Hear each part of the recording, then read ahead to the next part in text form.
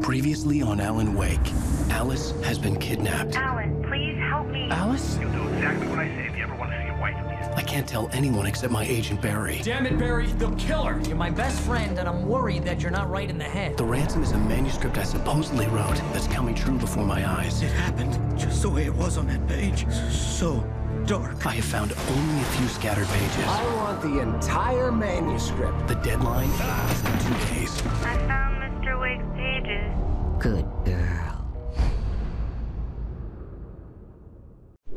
How the hell did she get her hands on the manuscript anyway? I don't know. She's resourceful. I told you were too hard on her. Listen, I found out all sorts of interesting stuff while I was digging around. Yeah. Mr. Wake, it's Sheriff Breaker. We have an FBI agent here, Agent Nightingale. FBI? He's anxious to see you. You'd better come to the station. Okay, I'll be right over, Sheriff. Let's make this quick, huh? Help you folks? Name's Randolph. I'm the manager. We're looking for Rose. Works as a waitress down at the diner. Rose, sure. Nice girl. Who wants to know? I'm Alan Wake. The writer, huh? I heard on the radio you were visiting. Well, I'll show you her trailer. That Rose, she's a nice girl. Always pays her rent on time. As I was saying, Al, I found all sorts of weird stuff from the local newspaper's archives. This place is crazy. Disappearances, mysterious deaths, urban legends come true, and get this, most of this stuff takes place around Cauldron Lake. Well, you ain't wrong, mister. The Indians thought the lake was a doorway to the underworld. I'm the God-fearing type myself. I don't hold with that sort of thing. Yeah, okay. Anyway, there was an island there owned by a guy called Thomas Zane. Now, some of the articles I found about him make him out to be a famous writer, but I ran a bunch of searches, couldn't find a single thing he wrote. Zane was heavily into diving, so much so that the place came to be called Diver's Isle. But the volcano under the lake erupted in 1970, and Zane went down with the island. Anywho, welcome back to Alan Wake, episode 3? Yeah, it's 3. God. Come on, mister. I'll take you to Rose's trailer. Yeah, and we're off to see Rose. Come on, Limpy. Any more talky? No. So yeah, welcome back.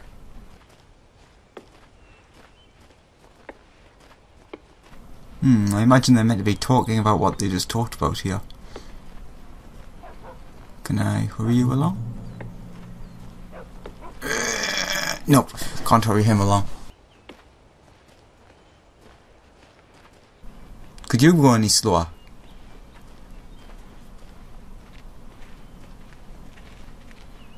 How did the boat get here?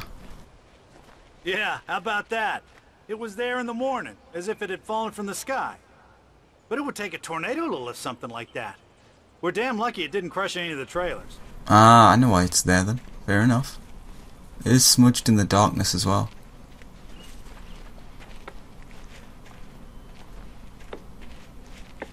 Ooh, Randy's dog. Dogs. Let's see. Hot dog, chili dog, corn dog, taco dog, famous dog, big dog, monster dog, belly buster. Just follow me. It's not far. Trailer trash dog. Special plates. Granite claws, clam chowder, sparkling river special. Asgardian chicken parmesan. Cauldron Listen, Lake. I got things to do. This place don't run itself. Yeah, chicken fried, deep flavored, zany chicken fried steak. Salad with chicken, small side salad, extra dressing. Oh, give me a break, mister. Can we just get a move on? Alright, I'm looking at the store. I'm hungry.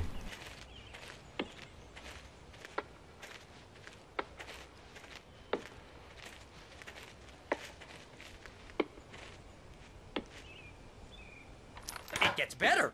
A local girl, Barbara Jagger, drowned in Cauldron Lake just a week earlier. They were lovers. Sure, Jagger's a local spook story. The Scratching Hag. Comes for you in the dark. Childish stuff like that. Anyway, Al, I'm just getting to the best part. All of the articles about this stuff were written by Cynthia Weaver. I asked around, and she's that crazy bag lady you met. What, the lamp lady? She can be a little loopy, but she's not homeless or anything. Yeah, anyway, she knew both Jagger and Zane before they both died, and she had some kind of a breakdown.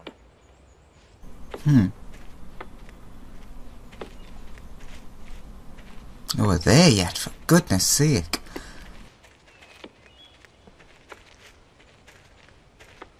Ooh. Apocalypse tire. Shabam. Ugh. Right in the face.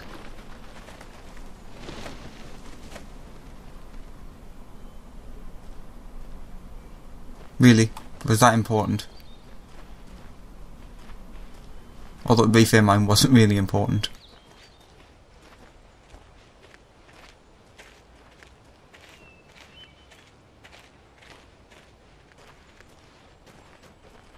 Well, mister, this here's Rose's trailer. You mind me asking what you want with her? We're just here to talk to her, pal. Oh, Jesus. Rose marigold. Ah, both flowers. Fair enough.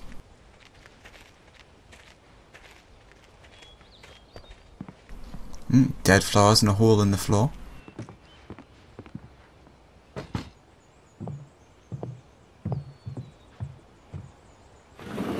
Welcome to... Oh dear, Mr. Wake. I'm so glad you're here. Rose, you have my manuscript? Oh. Oh yes.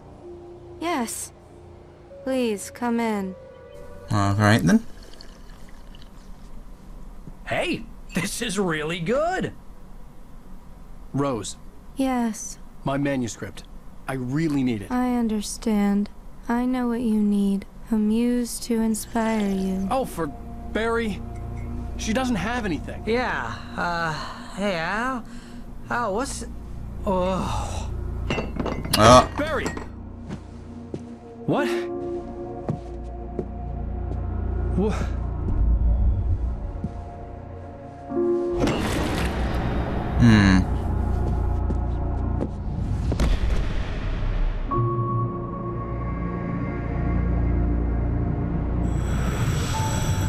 It's coming for you, hiding in my barber's skin. I'm too weak to stop it. You must turn the lights on. I promised I'd come visit you and your lovely wife. You must finish what you started. I insist. You must turn the lights on. Turn the light on. Back to work, boy.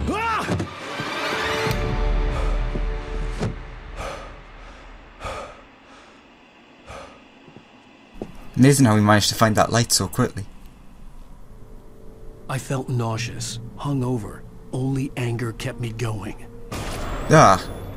I can't tell reality from dream anymore, but it seems I have an imaginary editor to help me. She's an old woman in a funeral dress. I call her Barbara Jagger. She's very strict. I'm writing faster and faster. My manuscript is being heavily revised. The edits are getting very aggressive, and each day there's less of me and more of her. I hate it, but I know she's right. She promises me I can save Alice this way. She knows more of this than I do. About the complex incantation I'm attempting. About this place. She's worked with another writer under similar circumstances, Thomas Zane. The genre of the story seems to be shifting. It's turning into a horror story. I'm getting close. I can feel it. Was she manipulating you more? Oh my god. Let's get a good look at that. Phew, boy.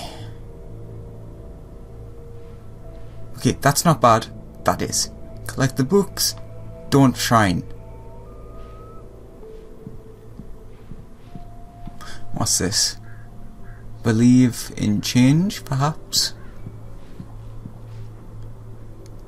Surprised there aren't more volumes, to be honest. Which likes the elephant. Rose took a day from me. I had less than 12 hours left to meet the kidnapper. All I could do was get Barry into the car, work something out once I got on the road.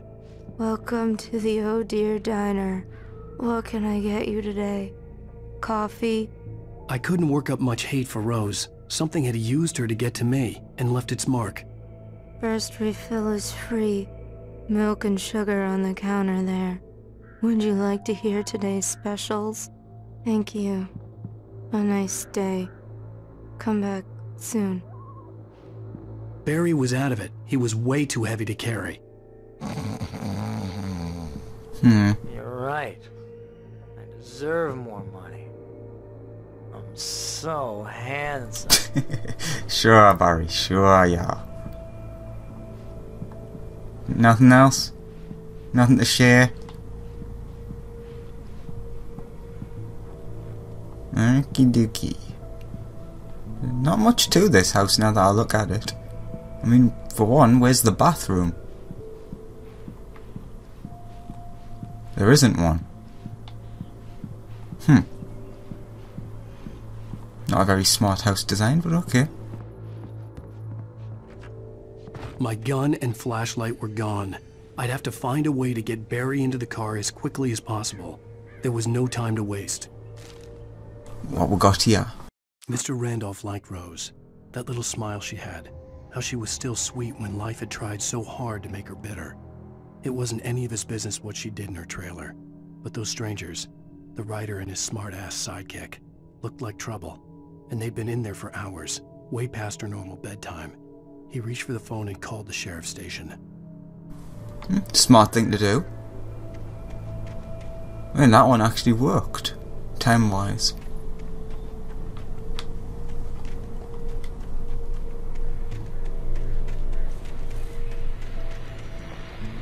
Ooh.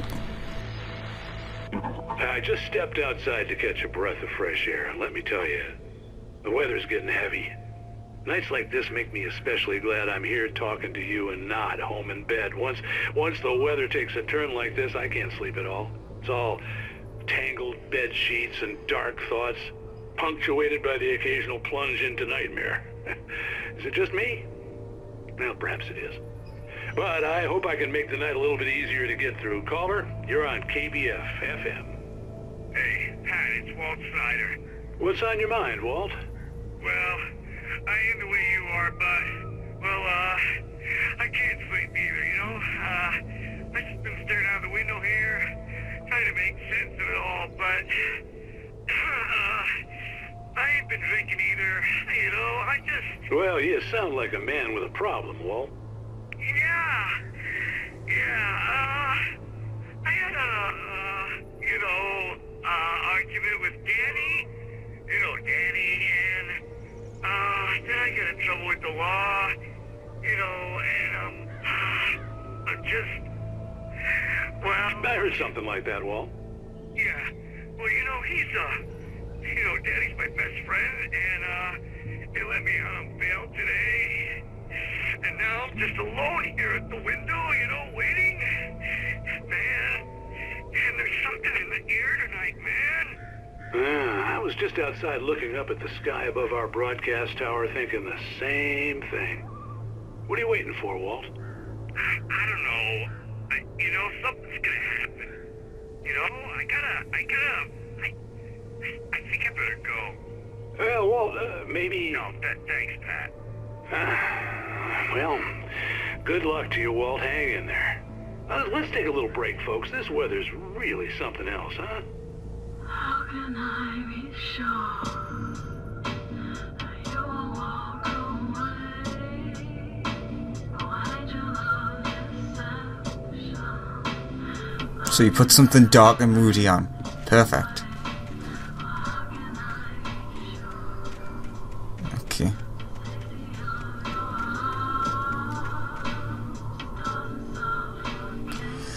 Anywho, back to our regular scheduled events. Coffee!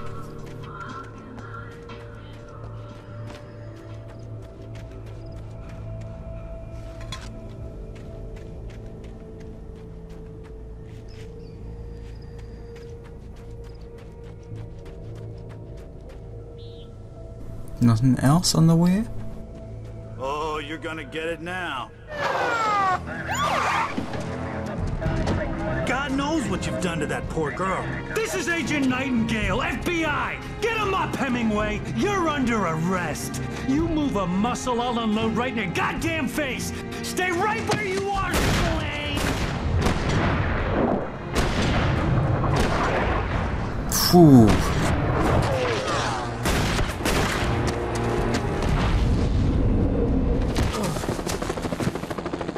What are? I'm standing right here, you goddamn maniac!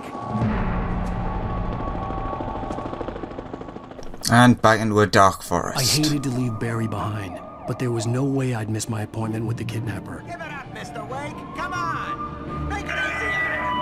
Get after him! Don't let him get away! Hmm. Move it! Move it! Move it!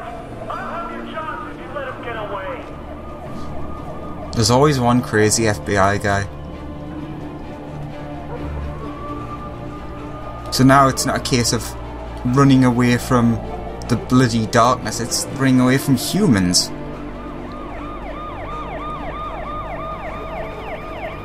Oh no.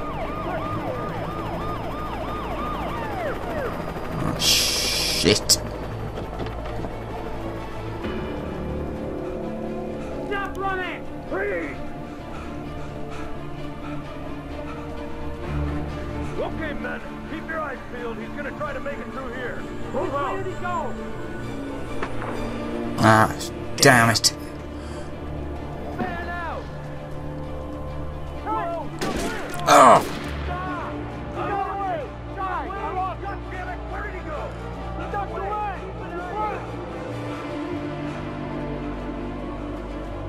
What?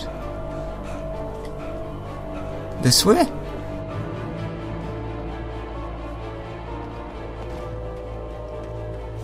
It's not the way I... looks like the path was going. Oh, that's a dead end, fair enough. Should be more observant, but you know. Take a break. Catch my breath. Oh, okay. Oh no, not another manuscript page. He's gone! Come on, guys! We need to head him off! It's never good when I find these. For decades, the darkness that wore Barbara Jagger's skin slept fitfully in the dark place that was its home and prison. It was hungry and in pain.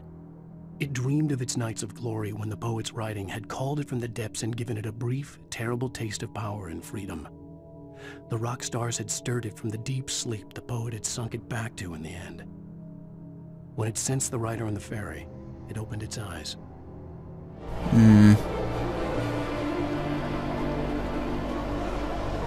Oh no. Perhaps it's not just the humans now.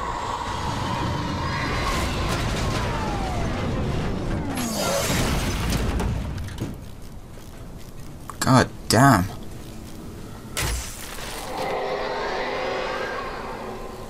Gun? Torch?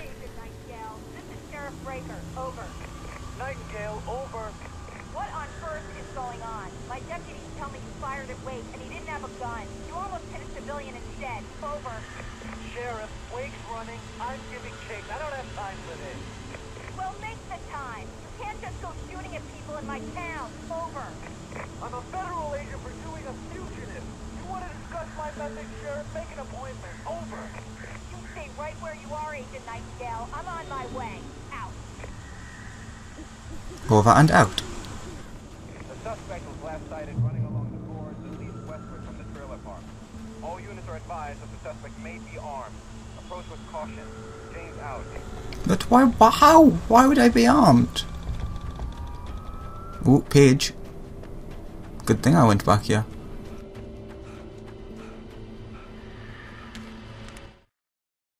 Rose didn't know how the strange old lady got in her trailer, and she looked wrong somehow.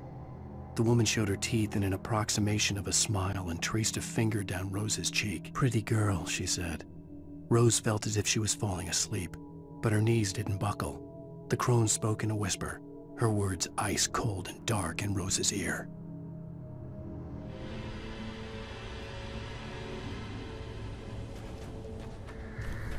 Let's get out of here before bloody evil appears. Be that policeman or darkness. Ooh, what's that? It is nothing. It's a big pile of nothing.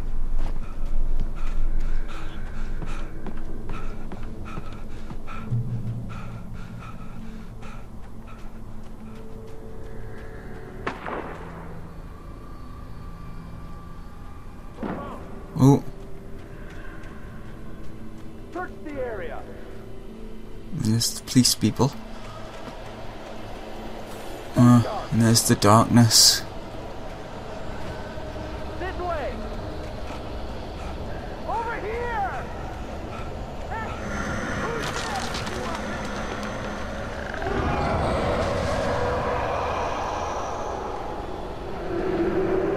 Oh my.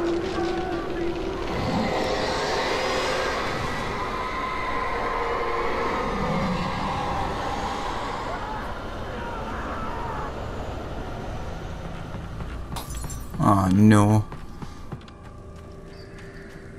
This horror was everywhere I went, circling me. The cops didn't stand a chance. They were after a writer, not a monster. Wait, are you seriously telling me that geek writer just took out my deputies? Are you kidding? I mean, have you seen this guy? He wears a tweed jacket. Over. He's the guy we're chasing. If it's not him, who then? Bigfoot? Over. I don't know yet, but I'm not in the habit of jumping to conclusions. That tends to come back and bite you in the ass. Out.